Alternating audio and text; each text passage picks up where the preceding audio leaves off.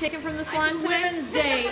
I'm stealing Women's Day. Okay. Now, I'm not real domestic, which is, of course, no surprise to my followers, I know.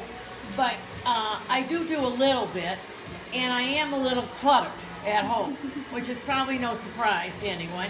And it says in here, what do you do if you can't get your car in the garage? And I can't get my car in the garage because there's so much stuff in it. So I'm bringing this home to read what to do.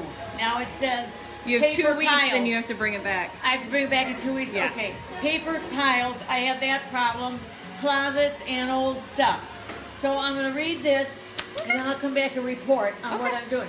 Now, All right. do I have any old business before I have to go to the doctor? Do I have any old business? We talked about stuff, and somebody asked about the jewelry, the Elizabeth Taylor jewelry, and I was gonna Did you get get it? I haven't seen it on the TV yet. Okay. But when QVC has it, I'm gonna get it. So I don't let them think I forgot that. And I don't think there was anything else. See you next week.